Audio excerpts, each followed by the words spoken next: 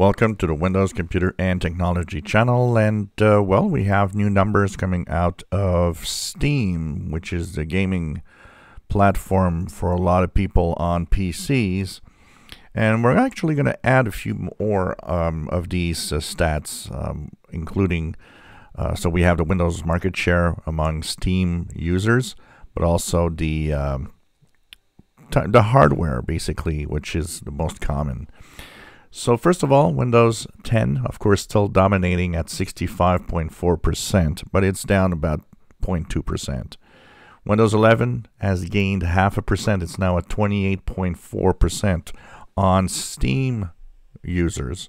So, gamers are moving on to Windows 11, and that is kind of interesting. There's, of course, Windows 7 64 bits.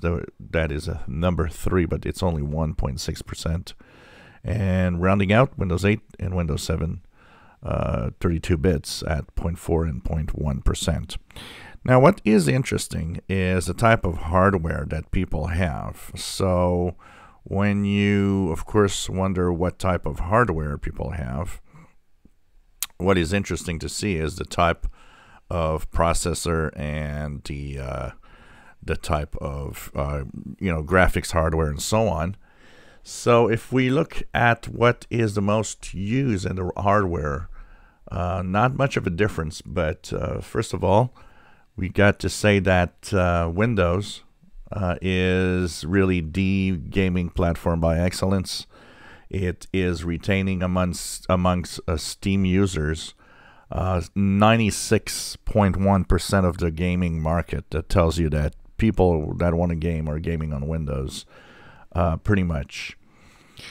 The second place is Apple with 2.5%, and Linux is at 1.4%. Interesting, Linux has been going down in gaming in the past couple of months, so it's not really gaining any momentum for gamers in any way. So, processors, the most popular processors are Intel, 67.8%, and so that is interesting to see that Intel dominates, and it's not surprising. Intel has been pretty much always dominating in Windows. And AMD is at 32.2%, so that's kind of interesting. AMD has been losing ground a little bit, so maybe Intel's doing a better way at marketing PCs with games. The average physical cores on Intel is 6 cores, AMD 4 cores.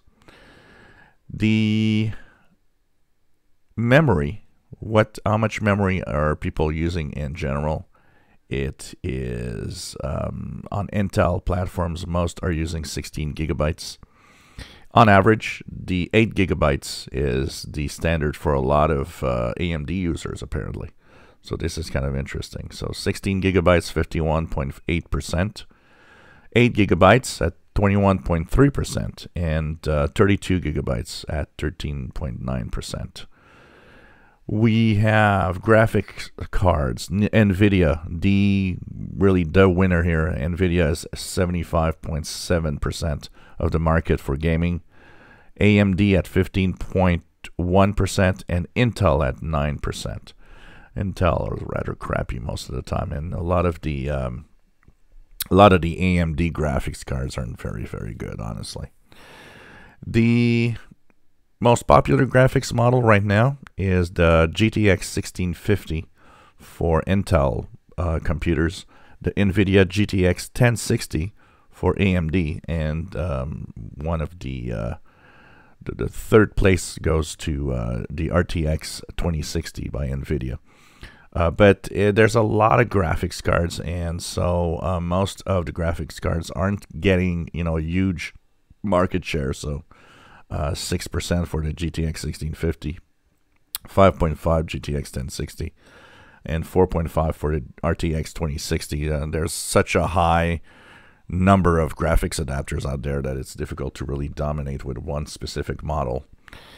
The graphics memory cards, on average, 8 gigabytes on the Intel platform. That the RAM dedicated to the graphics card. 6 gigabytes on AMD machines on average, and 4 gigabytes seem to be one of the still popular third place.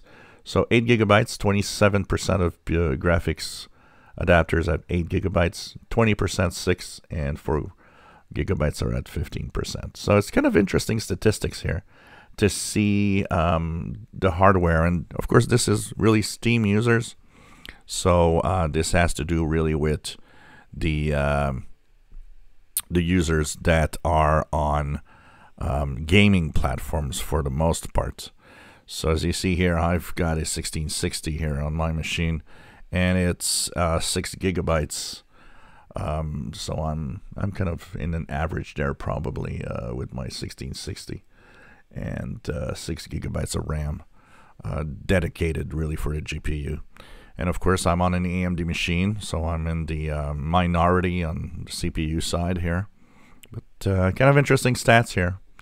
So Windows 11, once again, still gaining momentum for users that are on Steam, with 0.5% more than last month. So it's getting close to the 30% mark, basically. Windows 11 at 28.5%. If you enjoy my videos, please subscribe, give us thumbs up. Thank you for watching.